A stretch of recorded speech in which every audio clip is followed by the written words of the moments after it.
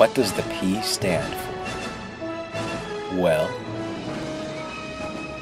it stands for what you seek. So seek Thaddeus P. You'll be glad you did.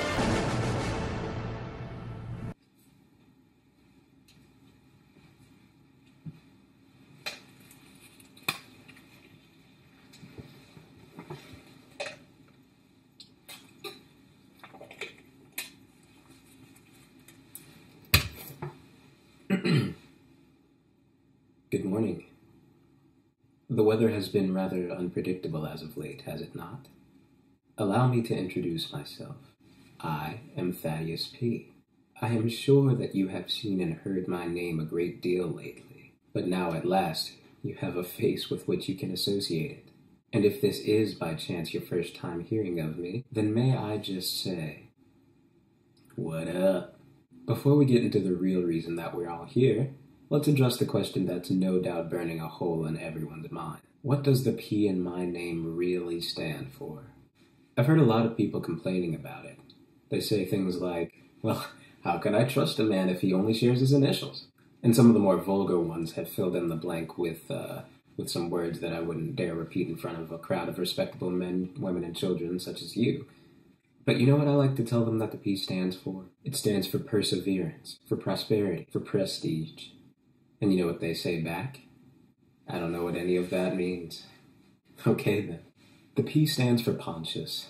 Now that I've cleared up that mystery for you, tell me, if your parents named you Thaddeus Pontius I and excused it by saying it was the name of some obscure Roman general, as if that's even a decent excuse, would you go by your full name? Because for me it's a mouthful. By the way, I studied ancient Rome extensively at Harvard. Never came across a Thaddeus Pontius in the textbooks. You know, this debacle really brings me back to my childhood. Bullies were relentless back then, and these people are really no different. They like to tear others down, and the worst part is they don't even stop at the name. It's always something. They want me to release my diploma, or my birth certificate, the real one this time, or something equally ridiculous. You know, they've even asked me to take off the gloves. Well, fine. The gloves are coming off. What's next? Take off the hat? Well, hats off to you. Take off your glasses? Well, I kind of need those to see.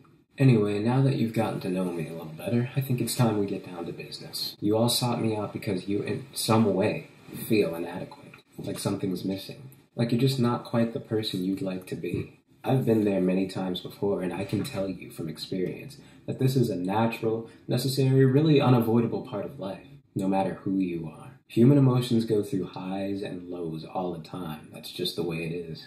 So I can't guarantee that I'll have enough time to fix your problems today, but I can assure you that this is a tremendous place to start.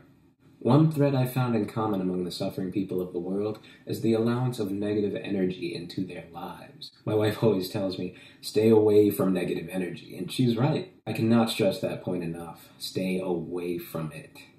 Far too often do people spew pessimism under the guise of realism. They call it brutal honesty, but it's not. You need to recognize that attitude and avoid it at all costs. It is not conducive to a positive lifestyle.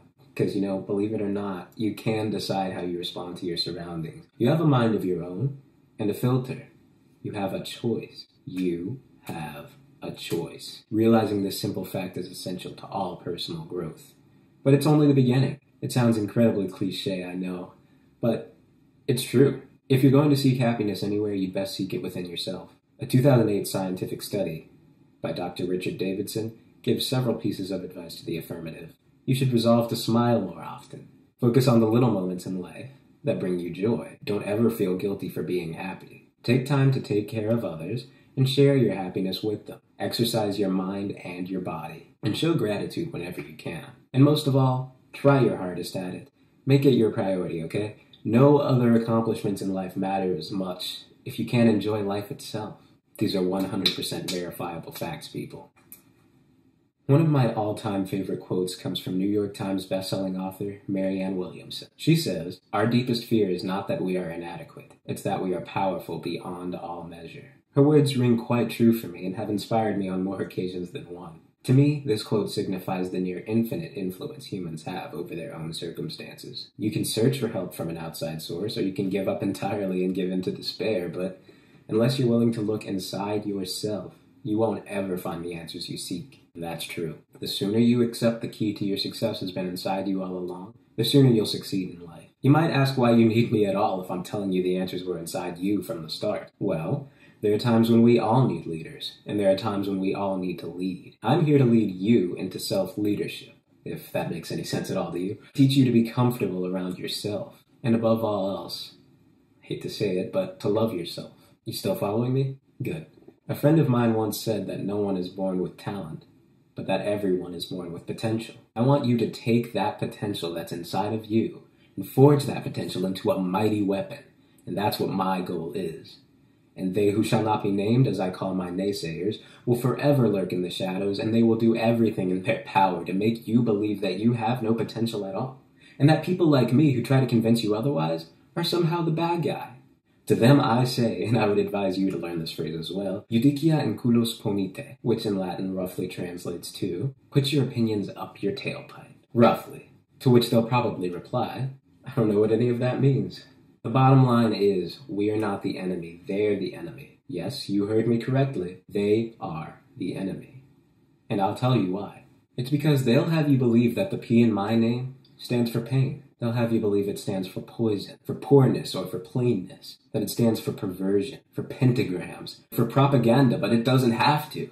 We need to fight back. We can't let them win us over. And after all, when they spit their hatred at us, it's not our shortcomings they're talking about, it's their own shortcomings and their own insecurities they're talking about. So don't fall prey to their prejudice. Don't be persuaded by their politics, because P doesn't stand for any of that. So what does the P stand for, you ask? I just know I'm going to be quoted for this one. The P stands for whatever you damn well want it to. It's time to start asking yourself the big questions. Who have I been in the past? Who am I now? Who will I be if I keep living how I do? And most importantly, who do I want to be? Popular, punctual, pure, poetic, patient, protected, perfected, promoted, passionate, paraded. What does the P stand for? The P stands for what you seek. Thank you for listening. I hope to see you all again next week. Same time, same place. Have a good rest of your day.